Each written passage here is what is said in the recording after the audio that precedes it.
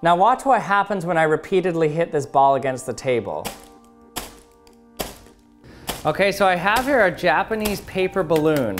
It's called a Kamifusen. So as expected, the ball deflated. So here it is completely deflated, right? But now watch what happens when I hit it over and over again.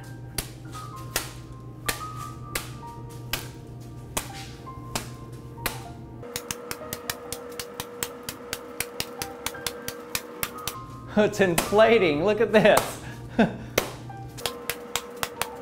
So now it's just as big as it was before. It inflated itself while I was hitting it.